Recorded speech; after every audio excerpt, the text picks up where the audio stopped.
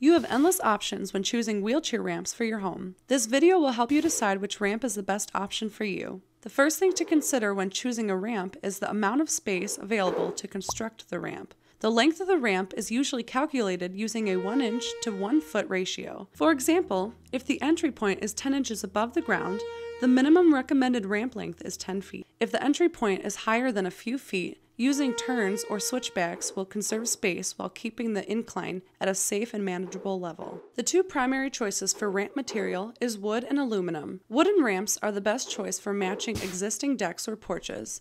These ramps, however, require an advanced building skill set or professional help to install and require maintenance to prevent the wood from rotting. Although less visually appealing, aluminum ramps are generally easier to install, require much lower maintenance, and can be easily modified and adjusted if the user is planning on moving or trying to sell the home. Steel and concrete ramps are also available. The Americans with Disabilities Act recommends a 5 by 5 foot landing at the top and bottom of the ramp, a maximum run of 30 feet before a turn or platform, a minimum width of 36 inches, and handrails that are at least 34 inches high. Visit our website for more information regarding wheelchair ramps. HandyPro offers a wide variety of custom ramps, ramp rentals, and ramp installation services to help you live in your home more comfortably.